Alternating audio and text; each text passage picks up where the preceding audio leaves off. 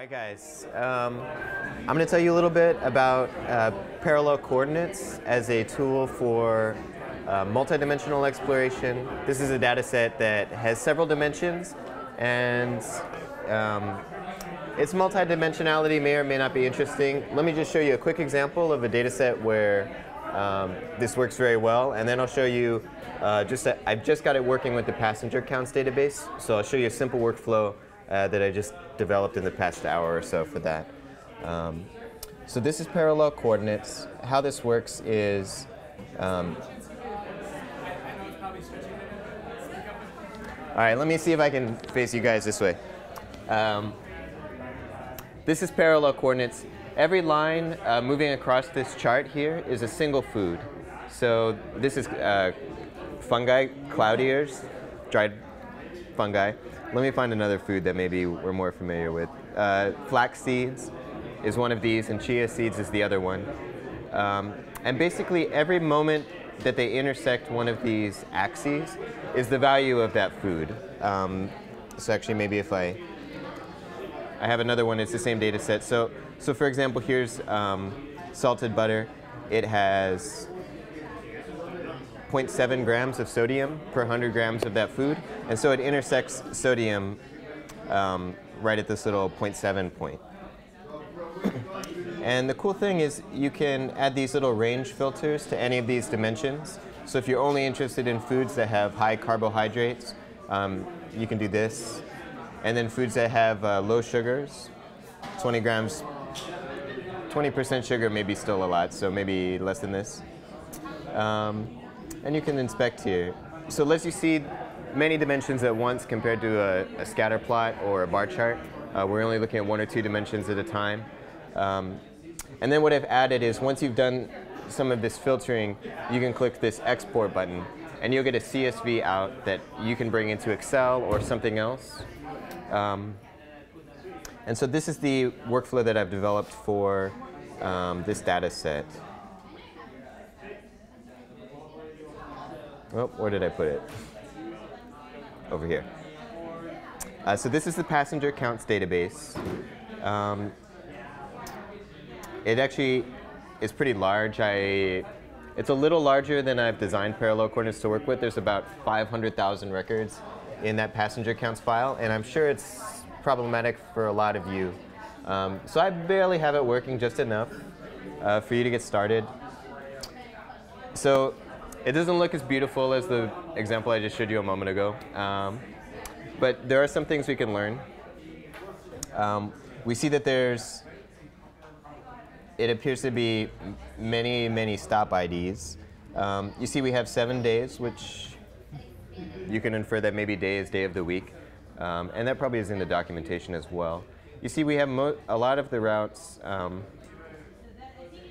then I've quickly hacked this together. So when you brush in this one, brushing still works. It'll tell you how many are selected in the title, which is maybe a little weird. But so for the routes, it looks like 460,000 are these numbers 100 and below. And then there's a couple routes up here that, another 51,000 that have these high numbers. So I don't know what that's about. There's this dir dimension, which so I haven't looked at the documentation. I'm just exploring totally visually with this. I have no idea what dir means. Direction. Direction? Well, so I see that the only possible value for this dimension is 0 and 1. There's nothing in between. North and south. Ah, inbound, outbound. I see. Okay, so I would expect them to be about even. So we have 259,000 selected, either inbound or outbound, and 250, yeah, so they're about even. Is this just one city? Is this one of the cities? This is San Francisco. And could you put all three cities on the same, like a different color for each city or something, or how would that work? Or would that... It will definitely make my whole thing fall over because it's just teetering along as it is. Yeah. You could. You could take an excerpt. I know it says an excerpt. You could just take one week. I don't know what makes it so big. Is that there's a long time span? What's the time frame? It's just that there's many dimensions, really. Yeah. And so you get granularity in each of these dimensions, and that's what causes the file to be very big. If you aggregated it up to some degree, rolled it up by week, for instance, right, you would have 7 times fewer records than you do here. But there are a lot of records. So with this example, so you can get these both on my blocks. This is a tool that the D3 community uses to share little code snippets. So I've put 2 code snippets here. One is and let me just show you, I added just that export functionality. So once you've subsetted it down, you can click export data, and it will create a CSV that you can bring back into some other workflow. And let me know if there are any formatting things in that CSV. I didn't test it super well, but it should be OK. So that one is this parallel coordinates export. I also have this super simple one, which is just enough to get it in. In here, I just have the excerpt as the example data set, because I didn't want to put like a 70 megabyte file on this demo site. This is the whole code for this example page. It's not very long, and the reason is it's just using my parallel coordinates library. So there's documentation. There's documentation here. You can see actually in the code, the documentation is just at this address. And if you click fork me, well, there's examples of coloring down here. So you can either put a static color, is actually what's happening in these examples, or you can give a color function. So I believe in this example,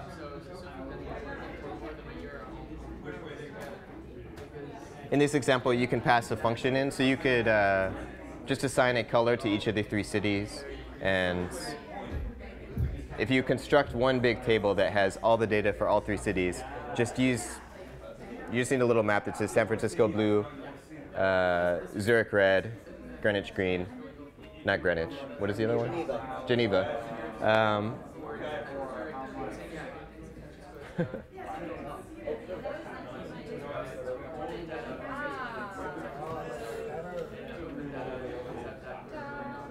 Okay, so we're just talking about coloring, putting all of the cities into one massive data set, which I don't even know is going to load, but maybe if your computer is a little faster than mine, it will work. And coloring by city, which I don't know how that's going to work, but I'm curious, because it would be cool to see all the data sets all on top of each other.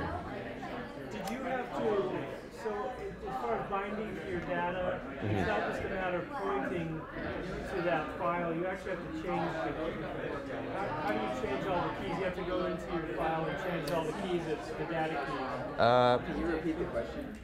Oh, so he's asking if you want to be using a different file instead of, where's the example there? So this one on here, I'm just using the excerpt for the passenger count data set. Show us an example where you're actually hooking up to a specific data point. That all happens internally in here. Inside my parallel coordinates library, there's just a little kind of naive type detection that happens. So it's just going through the first row of data, is seeing in the first row of data, which of those columns are numbers. And it's only plotting those columns because I haven't added automatic support for categorical data yet. That is something I think I actually may work on later today if I get around to it, but I want to try to help you guys. It won't display an alphabetic key automatically? No, if there's string data, it'll just throw it out of the chart, but it will still show up in the export. So right now this will only let you plot the quantitative dimensions. Maybe if I can get it working later today. If you really want to be seeing the categorical dimensions in this, there is a way to kind of hack it together. Just by basically finding all the unique categories and then assigning a number to each one. So if that made sense to you, you can go ahead and do it. Is that a separate file or is that in your core file? So there is an example of that, and we'll go to another. If you click this ordinal dimension here, there's some example code in there. It's just a little JavaScript snippet that happens right before you load the data into parallel coordinates. And then once you've assigned it to a number, my little type detection thing will pick it up and plot it. That's an interesting idea. You're saying that there could be a generalized feature that just takes all keys and converts it into a category heading? Yeah. It takes all string keys in the JSON, converts it into a category heading, so we're just kind of spilling the data out. Yeah, and there's actually a whole blog post right here by this guy who makes a parallel lines one that actually explains how to set up exactly that detection, and then you may still get the brushing working so that you can do the interaction. So I just haven't included this in my library yet, but I do plan to.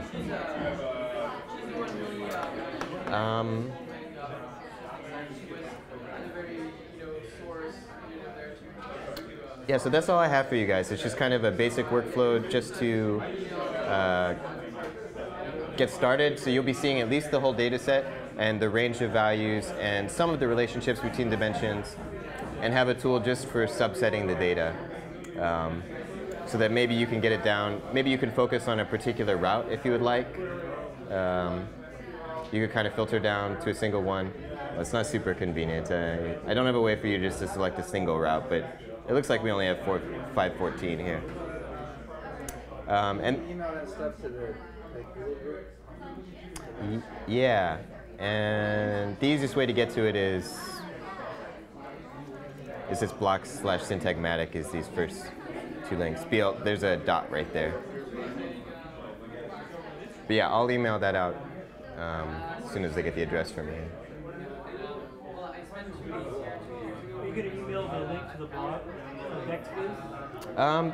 Yeah, I'll do that too.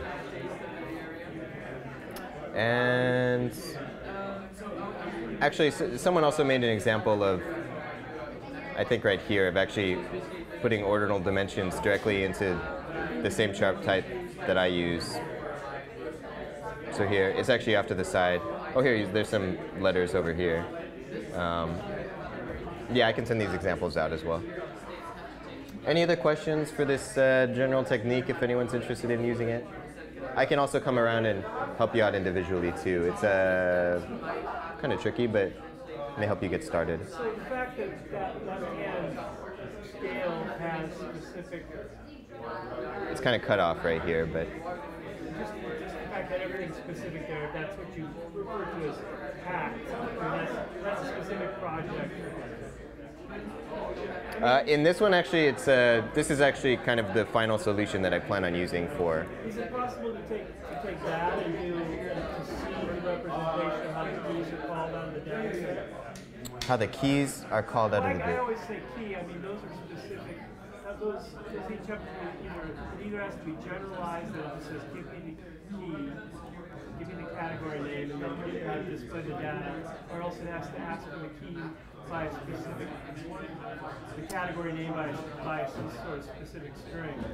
This would be, for example, the stop name would fall under this category of categorical dimensions. Is asking for each one of those specifically, or is it generic? Okay, so right now I'm throwing out the stop name in the chart because the stop name is all a string, and so I don't have parallel coordinates really is like a geometric technique, and so it is really for quantitative dimensions, and the plotting ordinal dimensions on there works, but it's it just takes a little extra step to put it to some numbers. It will be automatic once he does that. Once I haven't not yet implemented this automaticness into it yet. How about those? I guess what I'm asking is, how about the category names up at the top of each of the scales? Yes. Those are just the. Can you hold this?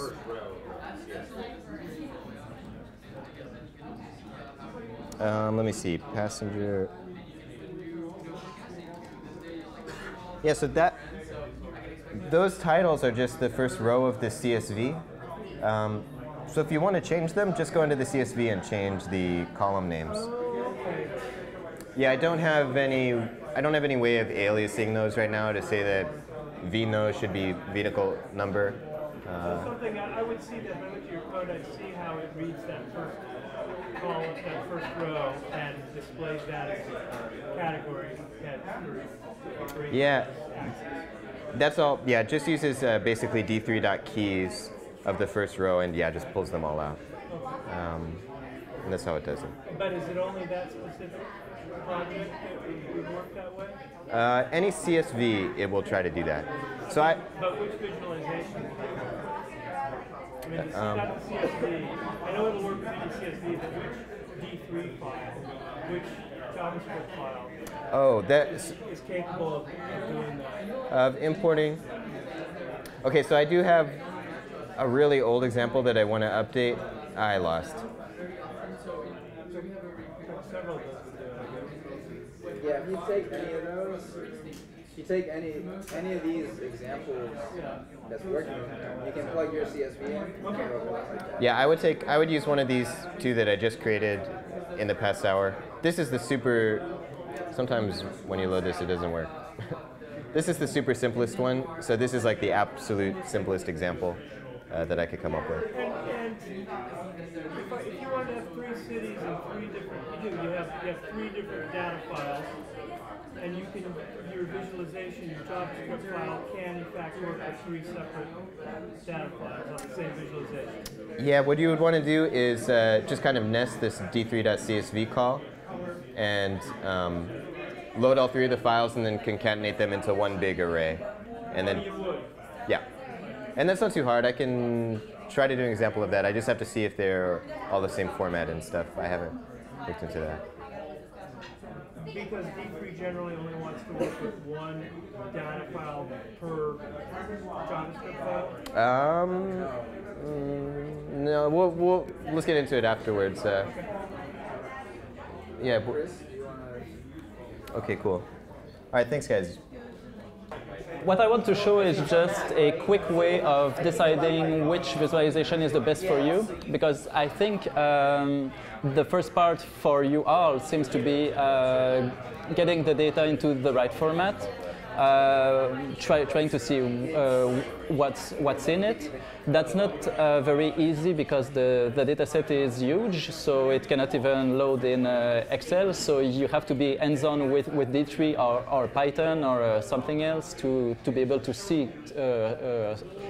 something in it. So I think the next step when you are able to get to grab the data is to try to figure out what is the easiest way to figure out what is the distribution of the data, what you are trying to see in it. Is it a trend, a comparison? Is it the distribution? So I just want to see like what is the... Oh yeah, okay. Oh yeah. Yeah. I will repeat all of this now.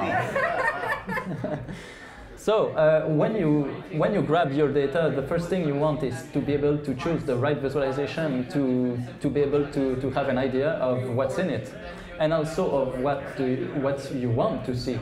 Do you want to see a trend? Do you want to see the distribution? Do you want to compare stuff? There is a visualization for each different analytic task you would want. Sometimes you want to have like multiple different type of visualizations for each task. Sometimes you want a big visualization to try to see all at the same time. But so what I can do now is just to give you an overview of what's possible with D3, how to choose the right type of visualization. And I think the challenge is when you grab your data, trying to find the easiest way to give a shape to this data. And then find an analytic task, like do you want to compare the cities or do you want to see through different dimensions? Do you need to bake in some more data? So that will be the next step, and then choosing the right visualization will be very important. Here is a gallery that I made with some people from the D3 community. There are already more than 1,000 entries in it, so I think that's a good way to start just by looking at images. Like maybe you want to have these kind of widgets everywhere, but I don't think so. Yeah, so here you can you can click on visualize, and if you already know you want a scatter plot, just choose a scatter plot, and you will have all that I had the time to tag as a scatter plot. If you want to go see the exact the database I use, because you can go directly to the Google spreadsheet. Let's see. So that could be a good way to see all the D3 examples at the same time. Okay, so the URL is key equals 0 a q m e. No. So the best way to go is to go through the UI. They will all be listed there. So like this is more than 1,000 D3 examples. So just go through all of them and choose the one that seems to you to be the simplest. In the dataset right now, you have some geo stuff, and it's in topo.json and GeoJSON. We are not all very familiar with this. So just look at the examples. There are some very simple examples that you can just copy paste or fork, because they are mostly on gifts or a tributary or a JS fiddle. So you can copy them and try to fit your own data into it. Yeah. How many files are involved with doing a map? There's topo.json itself. Is that library a requirement? Yeah. So the topo.json we can.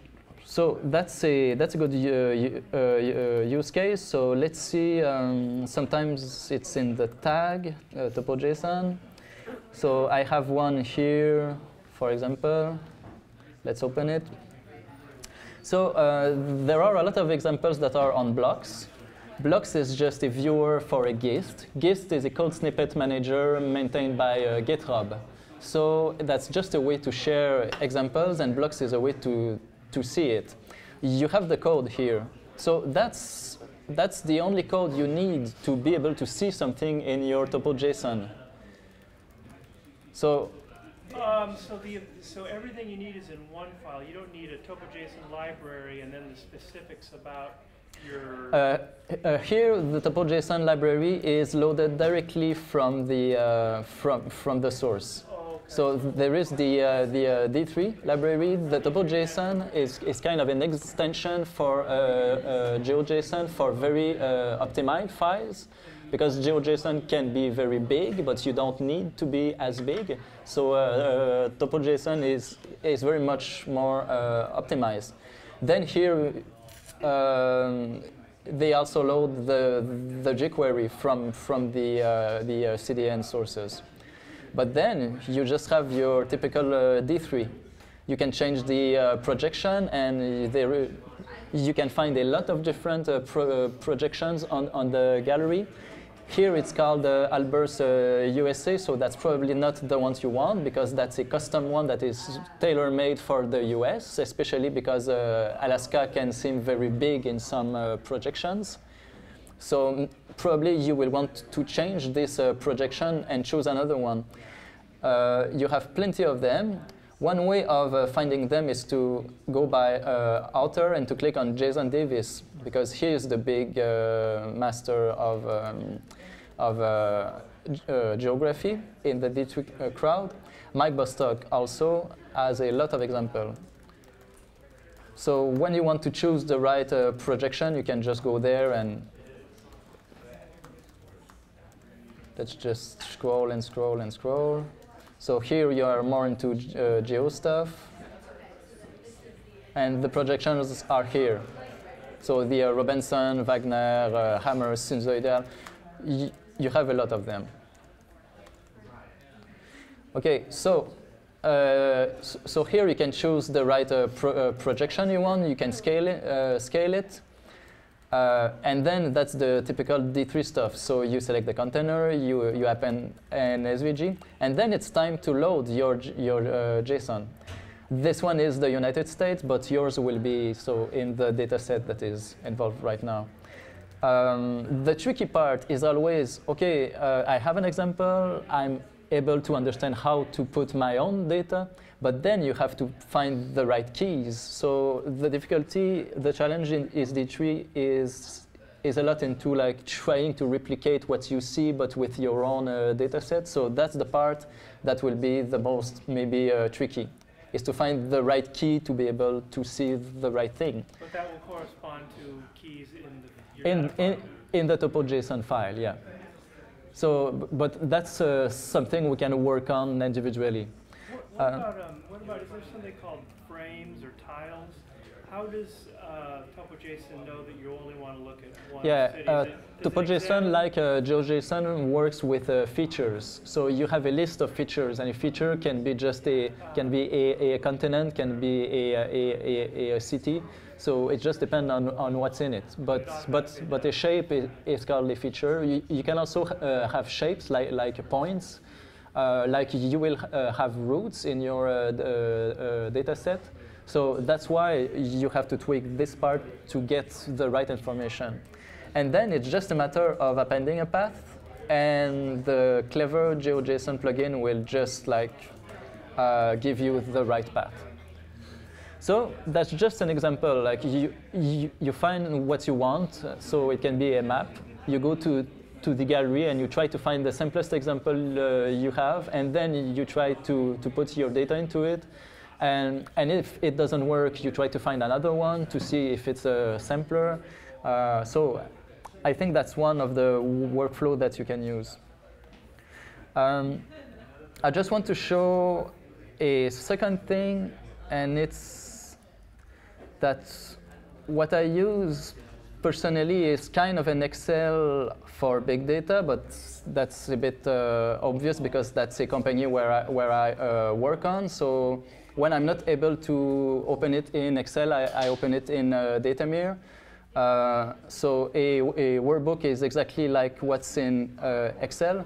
So if you have a data file that is too big, you can come and see me, and you can have a glimpse of it. So it can just help like to see a bit like what's in it before you try to find the right visualization. So what I do with this is I just go in an interface where I can, for example, drop an area chart, and then I go to find my data. That's the same data set that was in the spreadsheet that I have here. I can take like the trip ID as labels, and then I can just drop some data everywhere. What is this that you're using? This tool is called Datamir, so that's the company where I work, and we developed this thing in D3. There is a free personal version, there is an academic version that is free too, and there is a professional version that is crazy expensive. So, but yeah. So, just to give an example, the first thing I would choose is a scatter plot or a line chart. The line charts it's exactly the same thing as a bar chart, as you know, but it's better when you have time, because the lines goes to because it's a continuous axis. So when you have a continuous dimensions like time, it makes more sense to have an area chart. Since we have multiple data, that's a stacked area chart. So I can drop multiple data columns here. And then I can try to clean it up to see what's in, to change the scale, to see if I can see something else in it. Maybe change the line tension to see if I have some peaks. Okay, so that's the kind of thing you can do with D3. So when you don't use this kind of UI, that's still what I would start with D3. I have a data set. If I have time in it, I will grab a line chart, So I will go in the gallery and I will just copy paste a line chart code. If I have some categorical data, it will be in a bar chart. If I have multiple dimension for the same categories, I will take a stack bar chart. So, so just try to find the thing you are the most comfortable with in D3. The last thing I want to talk about is like you always have an analytics task when you choose a visualization. So do you want to see the distribution? Like, is there like a big tail, or is this a curve, or that's what you want to see, to have an overview of the data. But sometimes what you want is to compare data. For example, in this data set, it can be I want to compare San Francisco for like the delay time versus Geneva, and so the scatter plot is the best one to compare two things, because you can just map one on the x-axis and one on the y. But if you want to compare three things, you can have multiple scatter plots. You can have parallel coordinates. What I prefer is to have multiple things, because then you can see that this dimension is not interesting to compare. So I think a small multiples is always the best way to start. Like a bunch of bar charts, I think you can have a whole dashboard just made of bar chart, and you can understand a lot of things in your data. There are a lot of examples of bar chart on the gallery, and that's one of the easiest thing to do with D3. You can have time on bar chart. It's more typically in line charts, but it's okay too.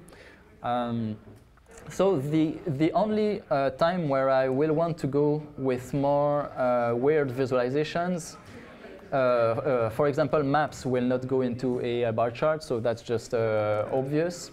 Parallel coordinates when you have a lot of dimensions and you want to compare them all. Then I would stay with all the dimensions that are maybe just made of squares, because people tend to go directly to more trendy visualizations like this. But all the radial visualizations has the same thing also in a Cartesian space, and that are often better at seeing things. This one is called the chord diagrams, and it's mostly a network. So that's for graph data that we don't have in this data set. It's totally graph data. Yeah? What? Connections between stops? It's like you're going source stop, destination stop? You're right, in fact. There is a very good example of this. Oh, it's a Uber. There's an Uber cab chord demo. Yeah. You're right. Everything is graph data if you think about it. In some way, yeah. So that's one good example of inspiration that you can grab from the gallery. Like here, it's just rides. It's taxi rides. So yeah, so Kai said that there is a lot of network data into it, because you have a start and you have an end, and that's the case here. Like, so the cabs that will start from financial districts and stop at the south of Market. You see, so. But this is the same thing as an arc diagram, by the way. There is not a lot of example about arcs, but this is one.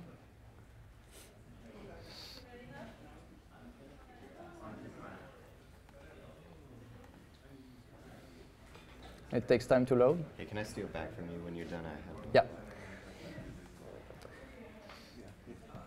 Yeah, so here you can see that when you click on visualization, you have a lot of different things, and you can choose the best one you want. So scatter plot for comparisons, parallel coordinates when you have a lot of dimensions that you want to compare, tree when you really have trees in your data. The chord diagram is a network too. The pie chart is only for when you have a percentage data. It's totally useless when you don't. Histogram is when you want to bucket things, so that's like a bar chart, but where you prepare your data into buckets. This Sankey diagram is for flow diagrams. And you will maybe have to use the choropleth is also a map, but with coloring. So that's a thing that you will want to see probably in this particular challenge. So yeah, so you can just have a look at this to have inspiration. That's it. Thank you. So it's going to come back to me. I have a really sweet example of small multiples, and I pulled this Zurich data set into parallel coordinates as well, and I see some challenges that you guys will be facing.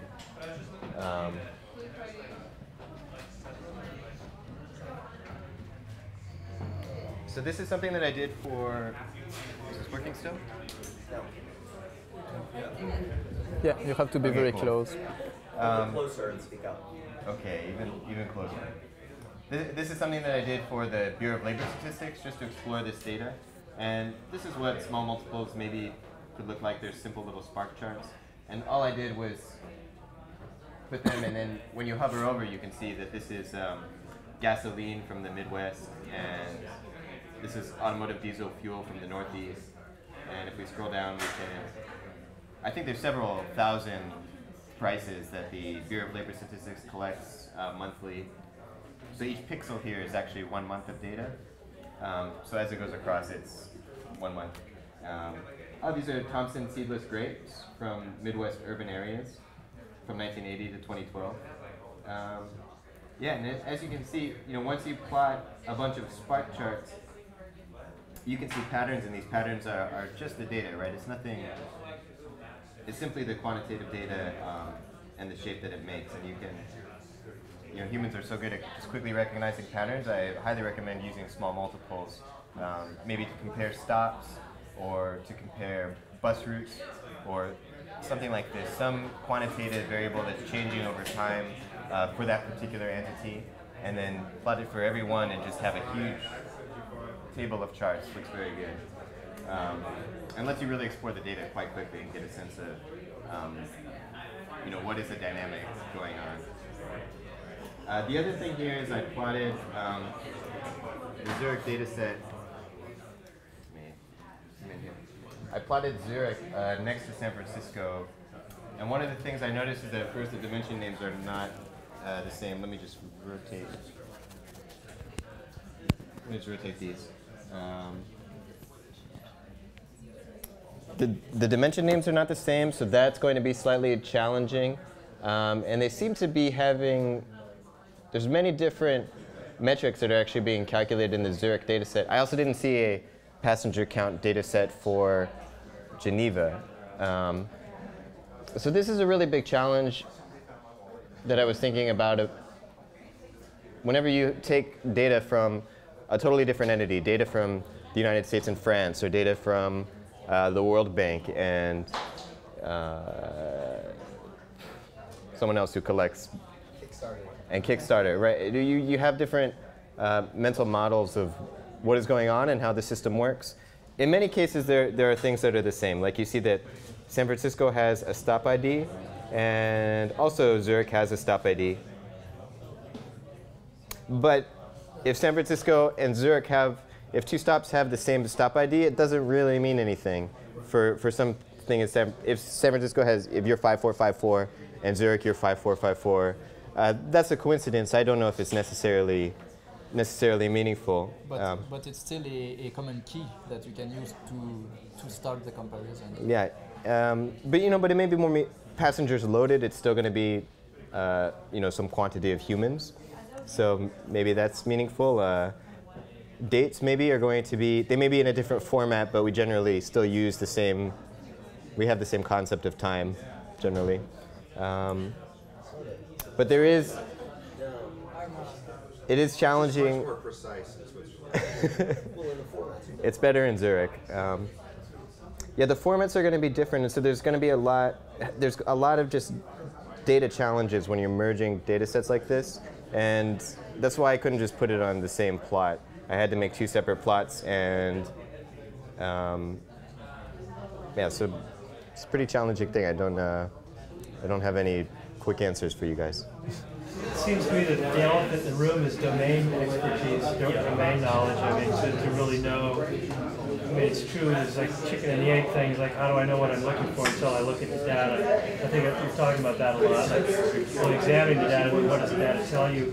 But you do need, at some point, domain knowledge to really know what those interesting viewpoints are. I mean, you might not see something that's apparent if you weren't really aware of the vocabulary of that domain.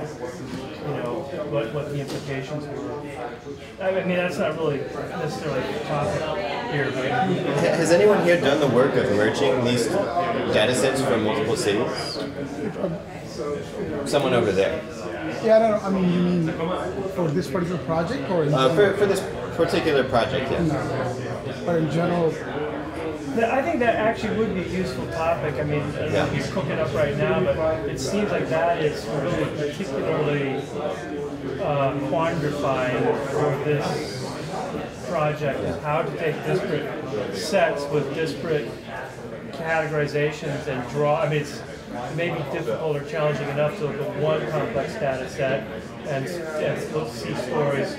But the technical difficulty, or just the normalization and how to take domains that don't fit together, but yet do. I mean, we're searching for meaning. There is meaning that we're looking for, but it's hard to find. I don't know what that's why I think, that's why I think. I mean, this is a problem in many domains. Like if you just take a look at healthcare in the United States and you take a look at healthcare data, I mean, this is a problem across hospitals. They don't have the same way of representing their data on patients. So when you go to a different hospital, this challenge that we're seeing right here, this is just kind of like a microcosm of this huge, broader challenge. With data that is, going to continue to be a challenge for a long, long time. Even within the same company, it's a problem. Even within the same company. Yeah, even if they spend more of your time messing with the data, plotting it, or thinking about it, or modeling it, color cleaning, what you're talking about is always an issue. But it would be nice, one thing about it is you only need to do it once. So it'd be nice if somehow we could all get together and maybe do it once on this data set.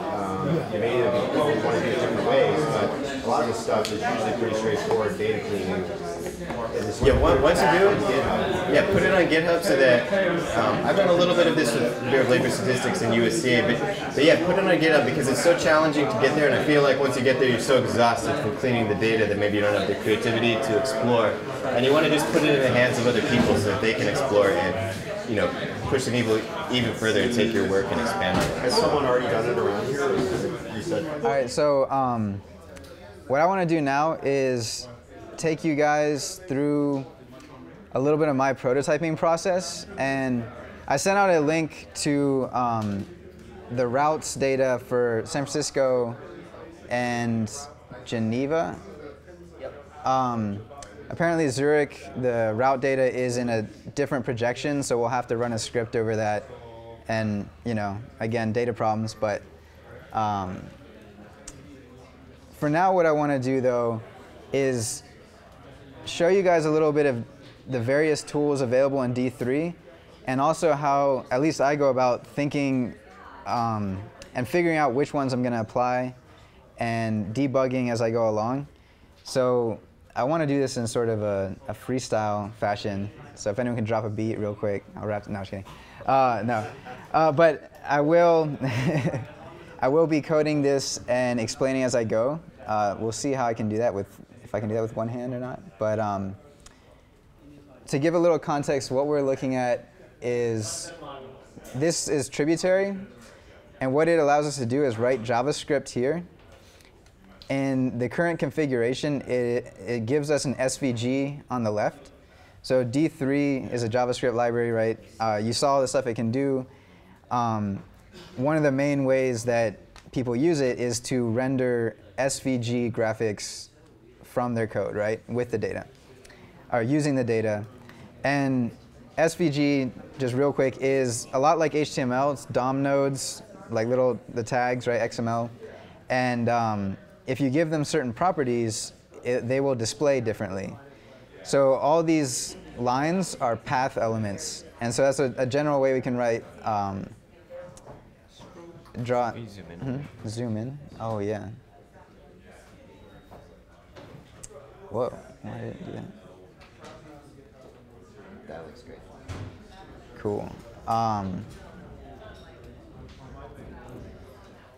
So what we have here is that these lines, we can give them a stroke color. So I'm just going to cut this out, and if I just say, this uses CSS stuff. Hey Ian, can I back you up a little bit? Yeah. Before you go into the coloring? Yep. Yeah. So let's say I pull up this tributary, and instead of, I guess my first question would be, how did you get or develop routes.json? Okay. JSON format out of the CSV beast that. So routes.json is actually already a JSON file. There is a geo folder. Let me do this. Was that in the GitHub? Yeah, so if you go into public transportation, San Francisco, in this geo folder, there's a geo.json file, and there's routes and stops. And so what I'm going to do is show you, I'm going to take the stops, and we're going to plot them on the map, and using SVG shapes, and we'll put them on top of the routes, and we'll try to do, just go through that process, and I hope that you understand. That would be awesome. So yeah, so we'll go from a plain geo.json file, put it in tributary, plot it on a map, try to understand projections, what's going on there, just basic SVG manipulation with D3. And yeah, so I guess a couple of basics about tributary is that you have a JavaScript file, you can add more files. I made a routes.json, there's a style sheet so you can style stuff, which I was using to style the countries here, and I'll kind of show you, like, whoa. Inverting it, sucker. Yeah, don't want to do that. So this is like the world plotted in Mercator, and so the style sheet was styling the countries here. For the example here, I just deleted the world. We don't need it, right? So let's add the stops. So I'm just making this new file. I'm going to use Linux stuff. Don't worry about that. But basically, you just copying the contents of that file. I guess I could do it a normal way.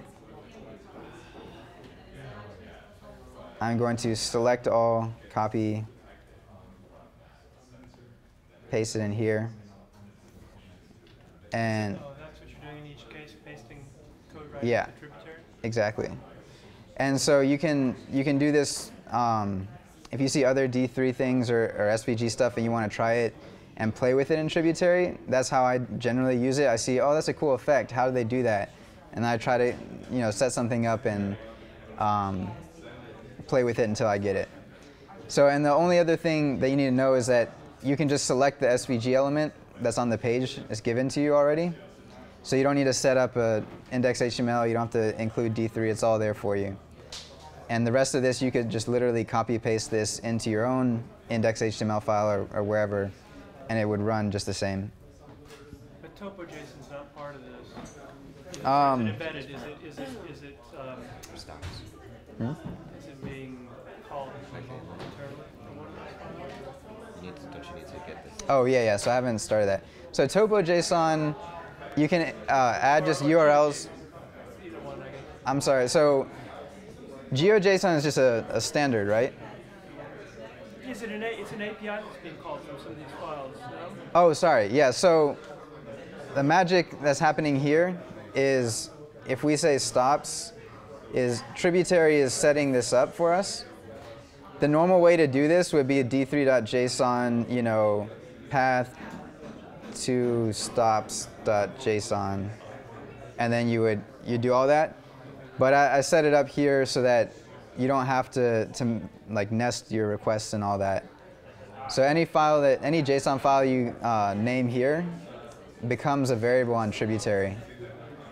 So yeah, so this is this is sort of like magic that Tributary does for you. So really, these first 3 lines are the magic. Well, I guess this too.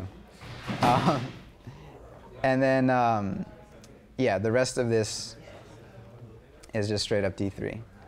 Okay, so and then sort of part of my process too, though, is not believing anything, even if I see it. So I always console.log everything I do, and I suggest you do the same. So I expected stops to be an array. It wasn't. It's actually an object. It has an array of features, and each one of these is an object that has a geometry and properties, apparently. The geometry is coordinates, so that's a latitude, longitude coordinate, right? And it's a type point. And there's certain properties. So we can see the street, the Rakastapa, whatever that is. It has a shelter, I guess. Stop ID, name. So these are the kind of things that we might use when we want to do tooltips, or if we want to color by, is there a route on here? Does anyone see a? We might have to join with part of the other data set to find out the route that this stop belongs to. The routes have stop ID? No. I think in the CSVs. Routes and stops don't. Routes have multiple stops. Right, right. So if we want to know this stop, what route it belongs to, we might be able to find that out. It should also have multiple routes. From routes. Oh, it could. Yeah, it could have multiple routes. Yeah, so we won't join on that. All right, so let's start with the stops, though. So we see the structure of it, right? So that's the first thing you always have to figure out is, what does my data look like? And what we ultimately want to do is plot, like what we want to do right now is plot a circle for every stop. Let's just start with that, right? We won't worry about color or anything like that. And to do that, for each circle, we'll need one of these geometry coordinates. And then we need to take the coordinate that's in lat long and turn it into XY pixel coordinates. And to do that, we use a D3 projection. And I think, Chris, you mentioned about all the projections that are available and all those examples in the blocks. You could just switch any of those out here, and it would look different. Oh, I guess that one doesn't. Another thing is we're so zoomed in here. Like you saw how far we zoomed in to get to Geneva over here. That like. Which file is that coming from? Is what? The world there. Which file? Oh, world. There's a world. This is a topo.json file that I took from one of Mike Bostock's blocks examples. So I mean, and that world file is useless at the scale of the city. And so are we? Is it zooming into? Oh, which city was that? Was that? Geneva? So this is Geneva. So if we just click here or just. Okay. Yeah. You're zooming away. Yeah. So we're zoomed really far into San Francisco here, and I've actually already there's an example here. This latitude longitude point is, I guess, the center of San Francisco according to Google Maps at least. And so we can sort of as a simple example plot that there, and I believe it's styled. Let's make the opacity. Let's just make it black.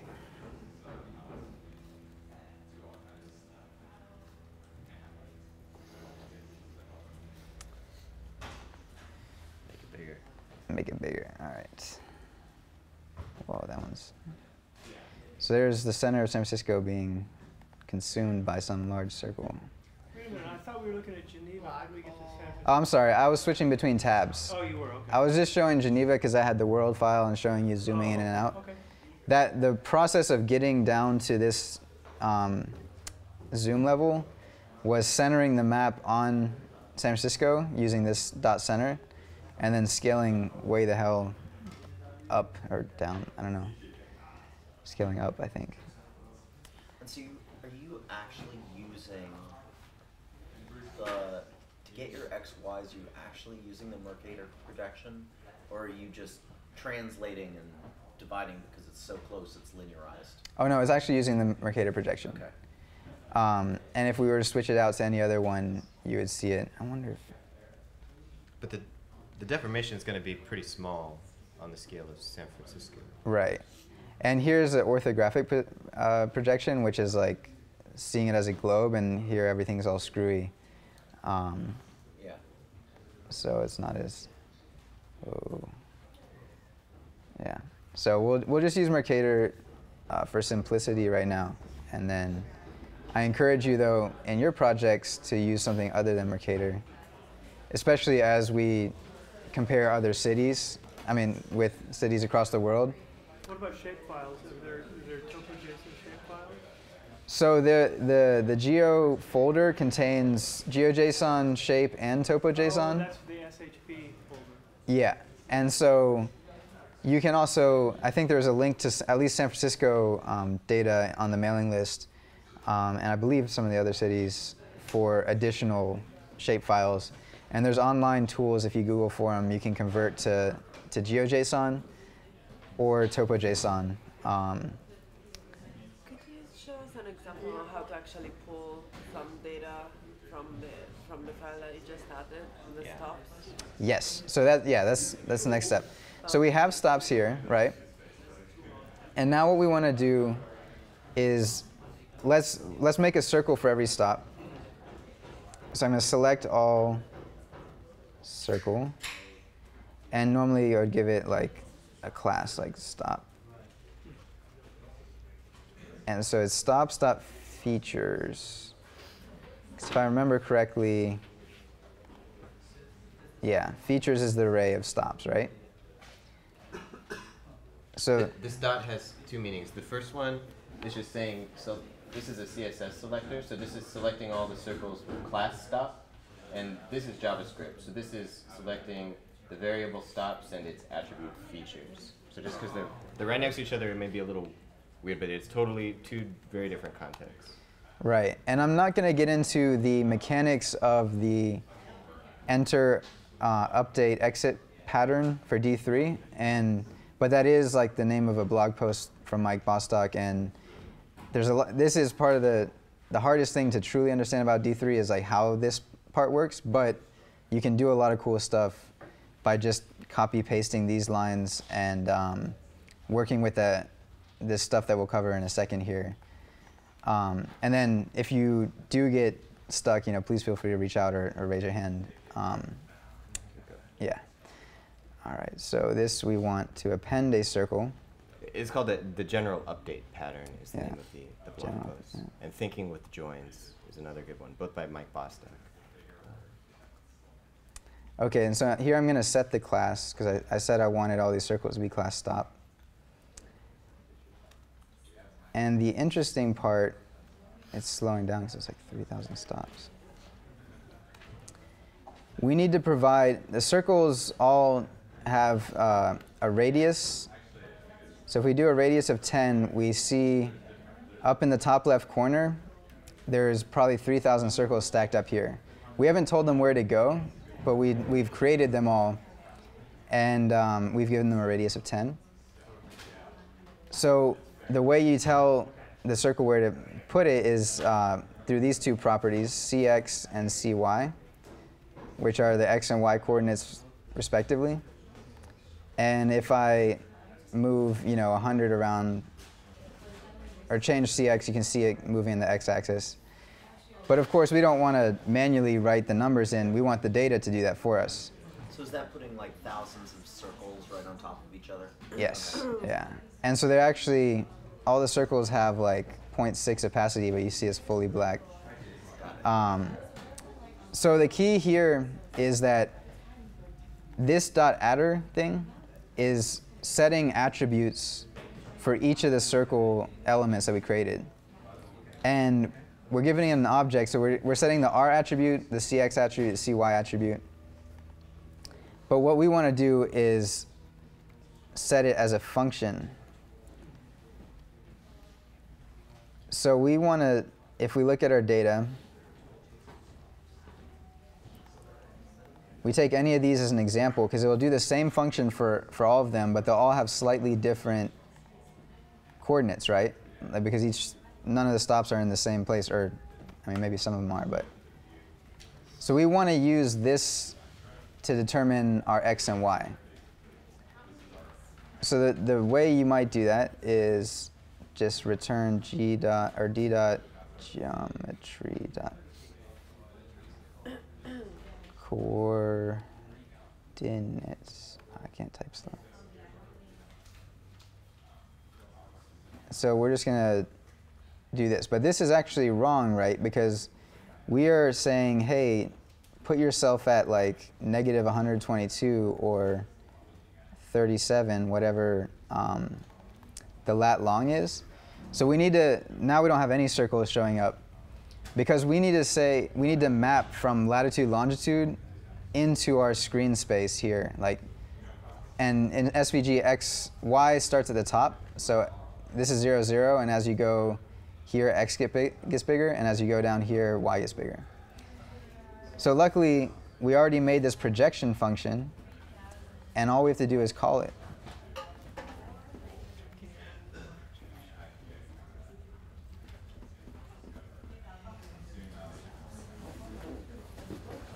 And we see all our circles go in the x.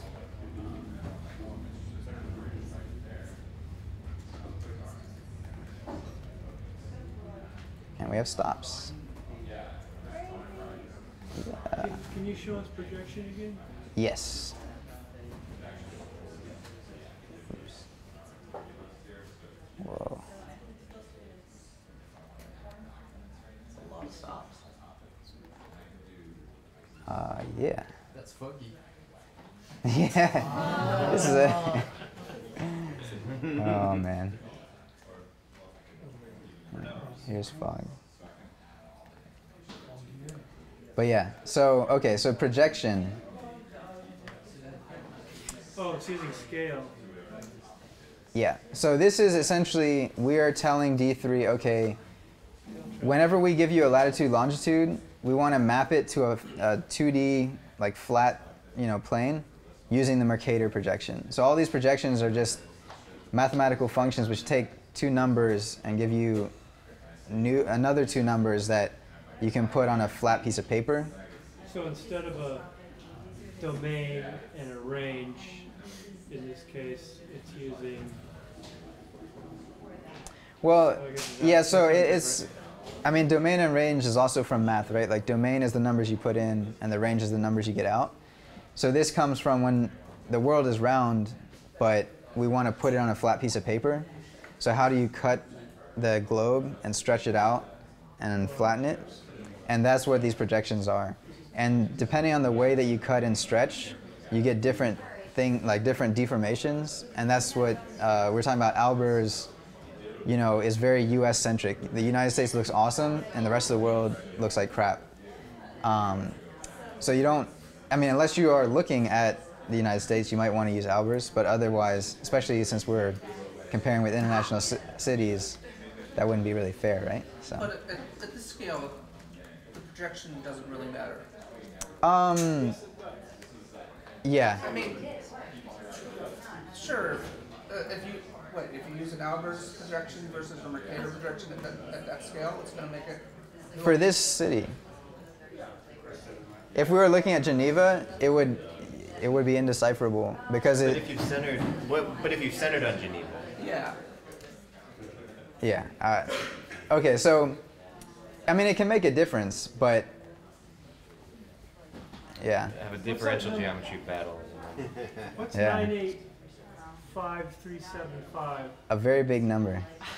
So whenever you see something like d3.geopath or d3.geomercator or d3.scale category, all these things basically are setting up a function that just takes and same with the scales. It's exactly like you said. They take an input, like the scale always takes a domain and returns a range. And whenever you're calling these methods on these things, it tends to be what you're doing is you're configuring that function to behave slightly differently. Are those default values generally? No, what I've put here are actually the customization that shows us San Francisco. Yeah, can you play with that? Yeah.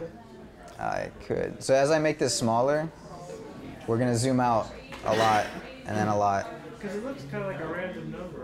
Did you do It is. Yeah, I just did it with a slider. So it is not. A number that allows you to see it. It's a zoom. It's just a zoom. Well, Right. He didn't say, how about 6, how about 7? He used a slider. That answers my question. That's Yeah. why it's kind of an arbitrary. That's what I was trying to show here, is that if we like just, you know, zoom out here, you see the world, right?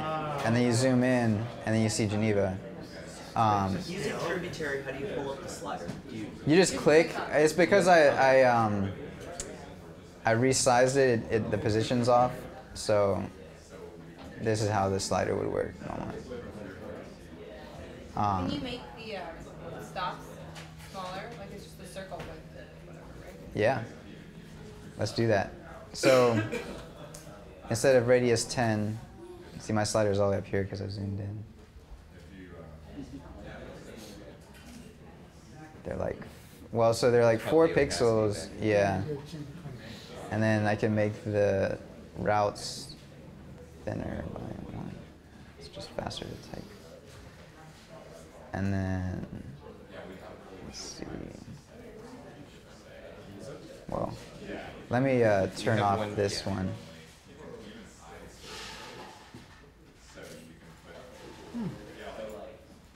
So, we could put a stroke back. Oh yeah, this doesn't need quotes.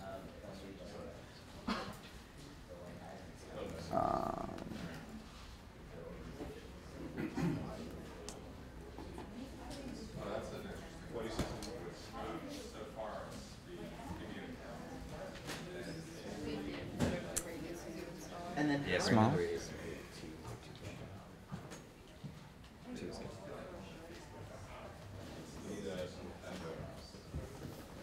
What else you want?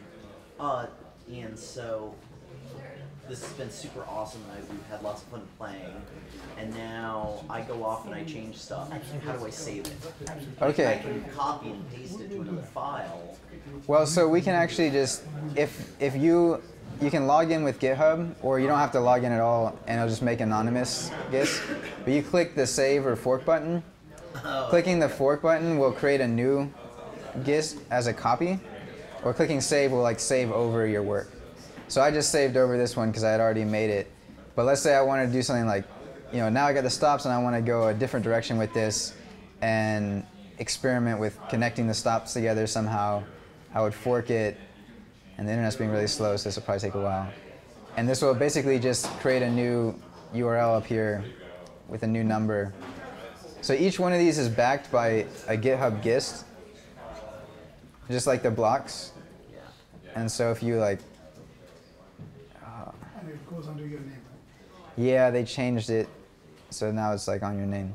So then you can actually see that the code's all here. So if I log into GitHub, like how does it recognize that that is used? This is, you can, if you're logged out, it just logs in here and it will bring you to GitHub with the OAuth type thing, where it says like allow this application to, all it asks for is the ability to post and read your gists. Tributary is a GitHub. No, Tributary is a project that I'm working on. It's open source. But you built in this functionality to save it to the. Right. Instead of setting up a database and a file system that I have to maintain, I mooch off of GitHub. Cool. Yeah. They're very nice about that. Yeah. So I hope this can get you at least somewhat started putting stuff on a map, playing with the properties as, you know, part of their data. Let's as one thing add a little tooltip to each of these. So we can do, I think it's the title attribute, right?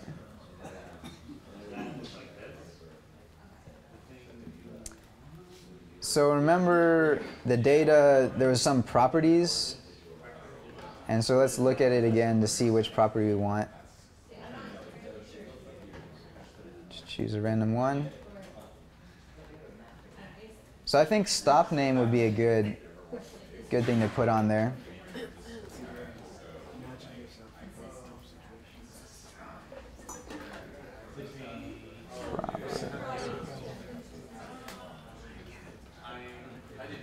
So now I think if we hover over,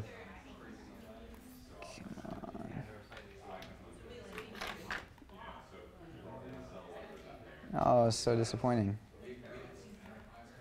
So this is what I do when things don't work, is I inspect the DOM inspector. If you're doing JavaScript development and you need to use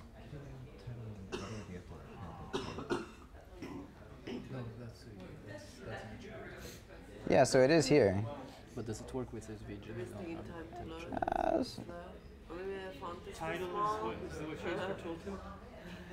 Yeah, I thought so. And I've used it with SVG before, I'm pretty sure, but, or maybe, yeah, maybe it is only HTML stuff.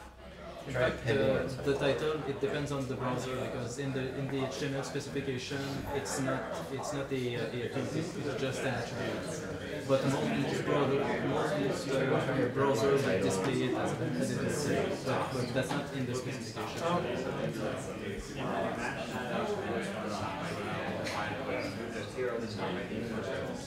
Oops. Oh, it's really slow now. So every time that you type anything in Tributary, it erases everything on the left side and reruns the code. So as you're dealing with bigger data and stuff, it will slow down. But it is kind of a testament to how fast JavaScript has gotten, that it can draw so fast you can't even see it, right? Every time you say? No, every time you type any character, it's rerunning everything. Oh my gosh. Yeah, it's actually like makes any good computer scientist cringe, but yeah. Oh, that's right. You save it.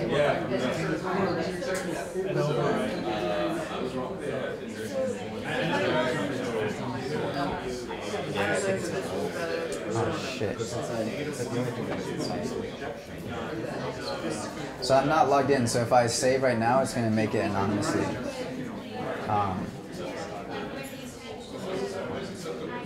Eventually.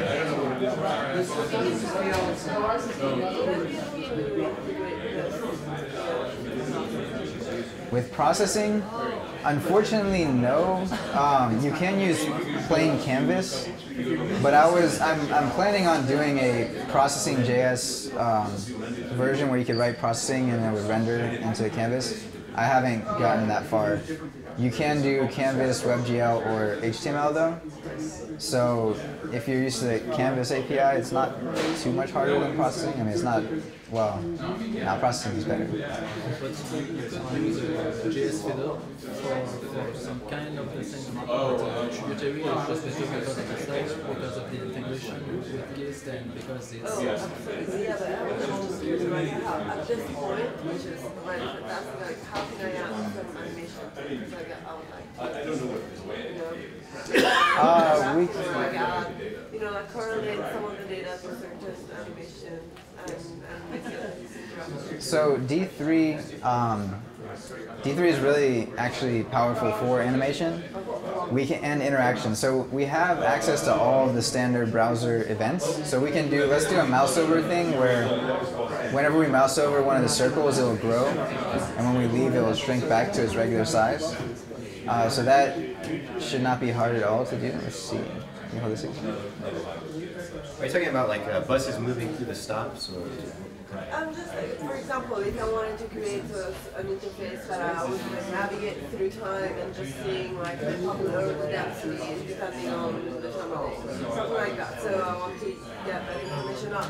Static, like not Absolutely. pulling arbitrary data and like displaying, but make it, you know, pulling, I don't know how you like select some criteria and then create an animation and maybe play, and, you know, you can see the whole animation.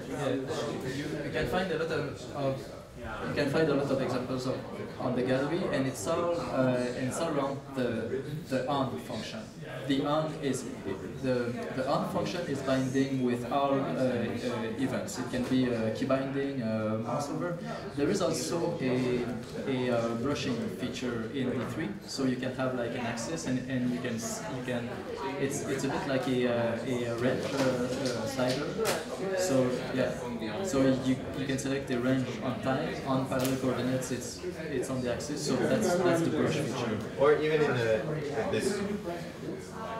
even in the geo projection, there's examples of using the brush, and you can use, actually all the projections have an invert function as well, which lets you go from XY space back to latitude, longitude. And so you can use that invert with the brush to be able to select particular dots here and filter the original data. If you wanted to say, you know, I want to see all the stops in the northeast corner, or whatever, and just draw a rectangle. What is that called? It's called the brush component, and you need to use the, I think, invert the projection. I have a series of tutorial videos, and there's one here on the brush, and there's code example in tributary. And so you would use this to sort of overlay this on your map, let's say, or on your time. But yeah. There was a really great example on Thursday from Mike Traverse. Can you pull that up? Blocks or? And then the meetup. Oh, yeah. Yeah, that's a cool idea. A timeline animation that changes all the data according to the time. Yeah, and that's just a filter. You filter over time, and then you just reselect all the data and redraw the whole thing based on whatever you selected, and then you can pan to see the changes. Yeah, that's a filter of the data that is already loaded. You just load the data once, you filter it, and then you just update your visualization. And so the filter function, it runs all the data through it.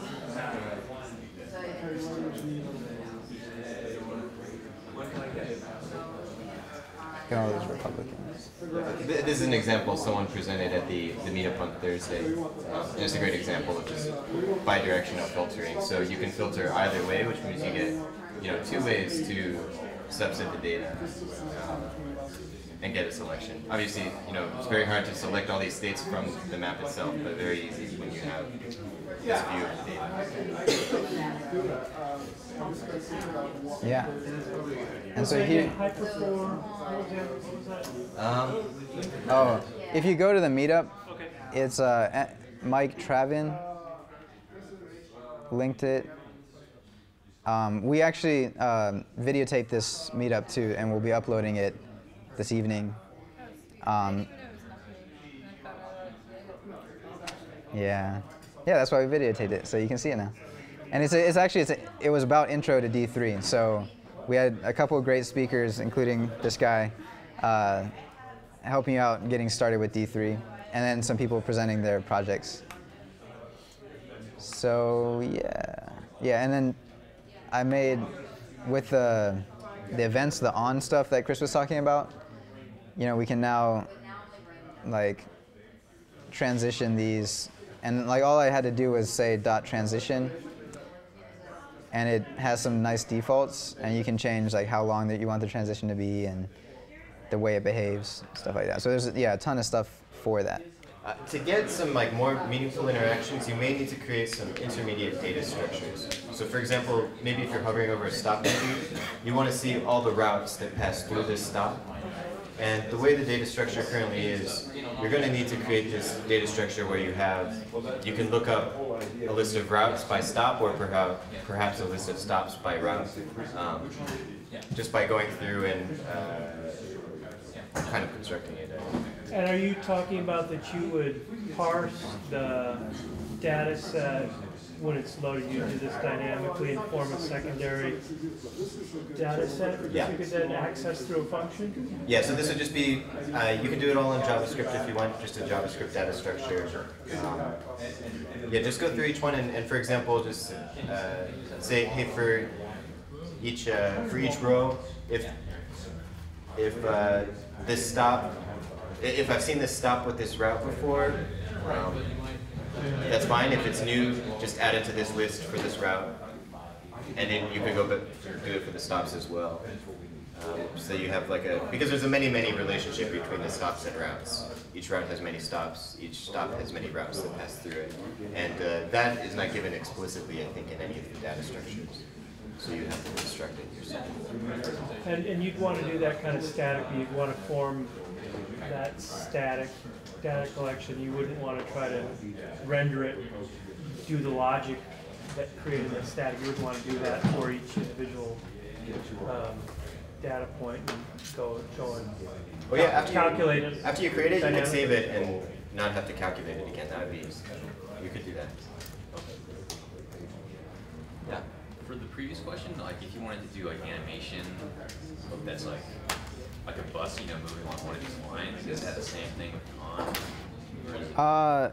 That might be a little different, but so there's a lot of different ways you could do it. One way is to take advantage of the SVG path and the API that they have, which allows you to get a point along the path. So I have another, actually, part of that, another demo. Is it on this one? I think I have another series. So there's a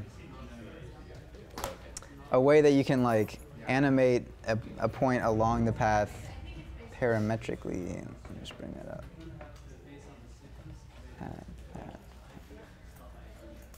This one.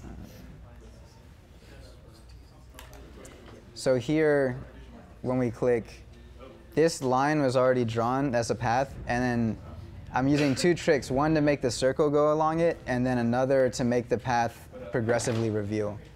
And so the code, though, is not, it's only 70 lines, but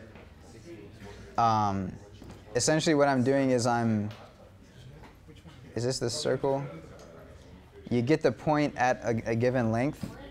So as I'm animating it, I like say, when it's halfway across, I get the point halfway through the line, and I use that to move the circle.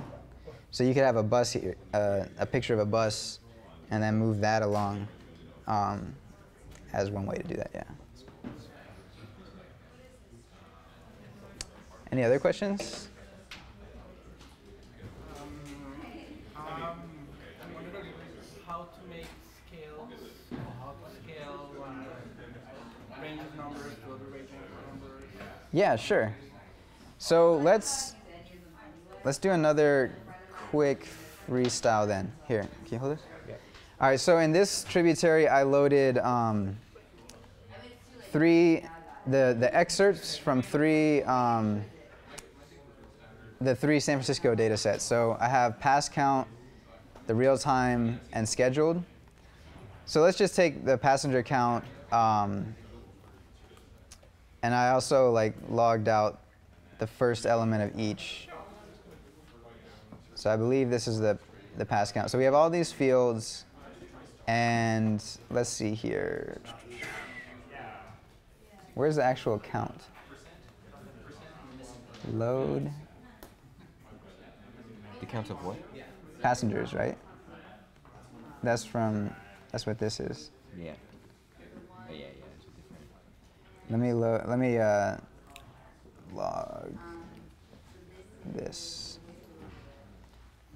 So what we're going to do is we're going to choose a number. We're going to find out the maximum minimum in the data set here. And then we can do a quick bar chart or scatter plot or something and plot those things using that scale, like from the minimum and maximum to like a set of pixels, right? Let's say we want to have our biggest bar be 300 pixels. So we'll go through that. And this is only an excerpt, right? So there's only a few stops in here. Oh, I think it's off and on, right? Oh, do none of these have actual... I don't know, maybe load is the passenger screen, the bars off. Ah, yeah. Steps off and Do I have to type in the console? I see. Let's start with load then. Sorry. Okay.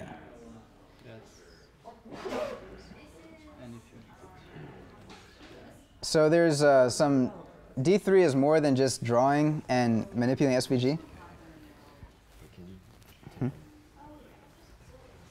You want to get through?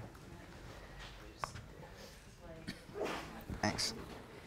So we have several other utility functions like min and max that we can use.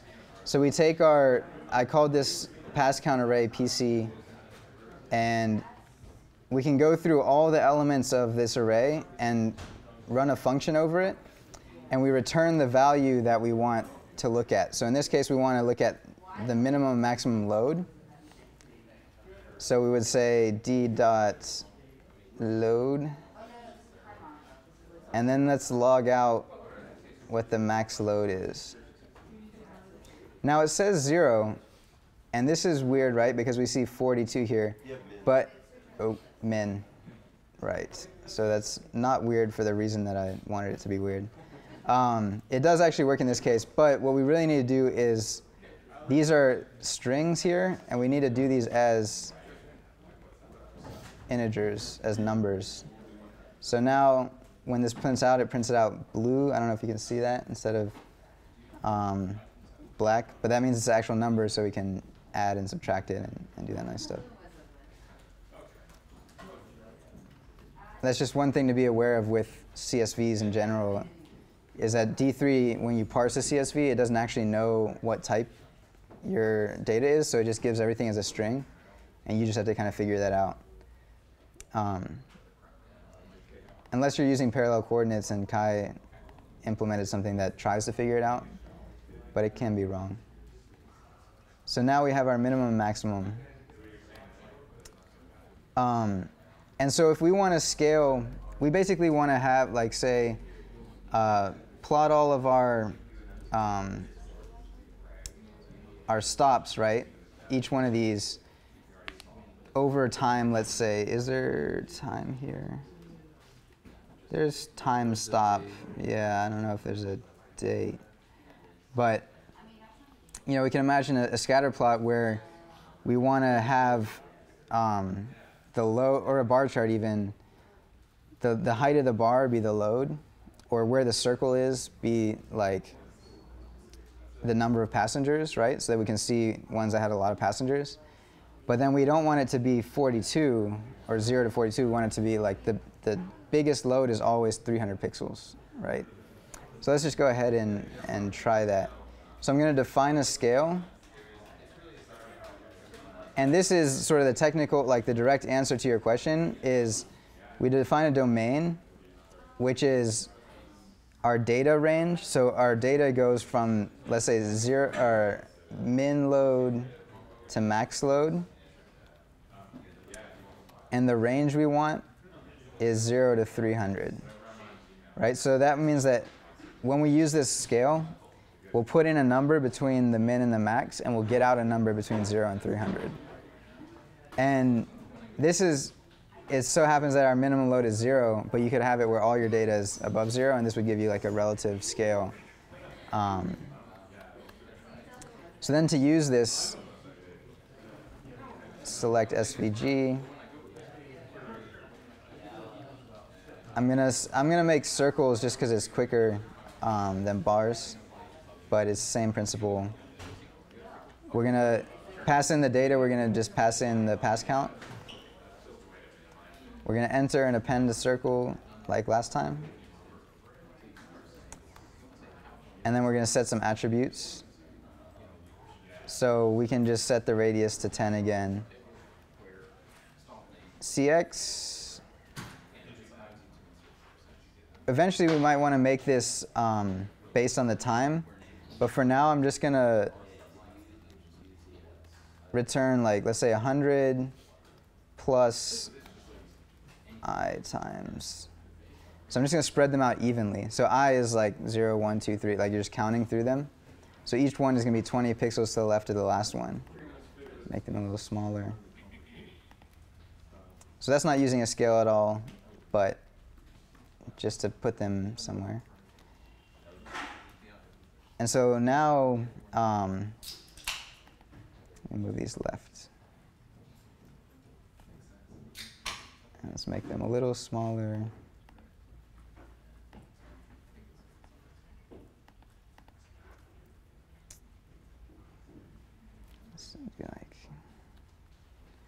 All right, so this is where we use this scale. So they're all starting at, right now their y is just at 100 pixels. If we pass in scale and d dot load, And I believe this actually, we need to parse this integer.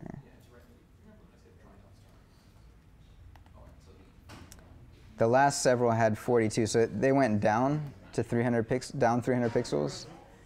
And we can see that if I just make this 0, and I can change this.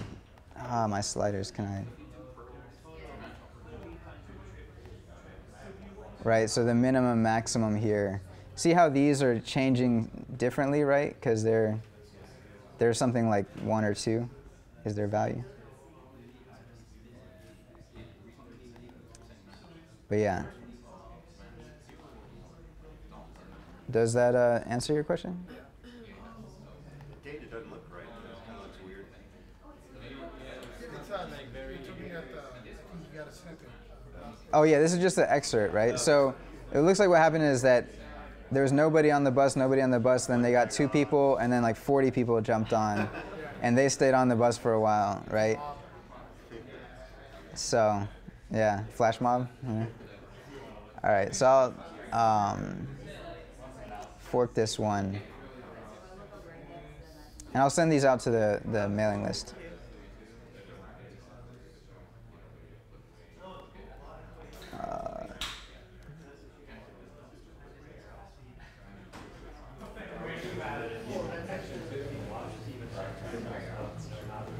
Yeah. Cool. Yeah. More questions? And you were talking about this, I think probably you were talking about this, how can I make it run through a time? Say from early morning to late at night for 7 days, just go through the traffic and... Yeah, like in fact it will be the same thing as this, right. but instead of using the linear scale, you would use a time scale. And instead of parsing the data to an integer, you will parse it as a date. Right. So, and you can find plenty of examples of this online. And it will automatically go through it and refresh the pages? No. So that's only like to scale when you have time, but it depends on what you mean by automatic. I think he means like it would be cool if in D3 you could show the buses moving around like a movie. Right. It's like you load the web page and all of a sudden you see like a movie of the 7 days go by compressed to 5 minutes. You can do this. You would use you would use a request animation frame, or you would use a timer that would start on page load. But that's not even the best way to do, because you open the page and you have to be like it will run even if the user doesn't want to. So that's even better, I think, to have a slider. And you can have this slider playing starting automatically if you want. But yeah, it will always use a timer. But another timer that is better is called a request animation frame. That's the timer that D3 uses inside. Yeah. So, and one way to think about that is that any slider, you can always say it starts from 0 and ends up at 1. Even if you're talking about big number, you can always scale a slider to any start and end number you want, right? But if you think about it in terms of 0 and 1, you can write your code so that you input a number between 0 and 1, and your animation is some fraction of the way. If it's halfway done, it's at 0.5. And so this is sort of like a technical way to think about it. If you start from 0 and 1, you can always scale to any other numbers. So you can scale from 0 to 1 to your min and max date. And as you slide your slider, and you get a value from your slider that's like 0.25, you can use a D3 time scale to say what is the date at that time, and then show the data from that date, right? Or show all the data that comes before that date. So yeah. Any other questions? Let's get to work. Yeah, let's get back to hacking. Thank you so much. Thanks, guys. Thank you.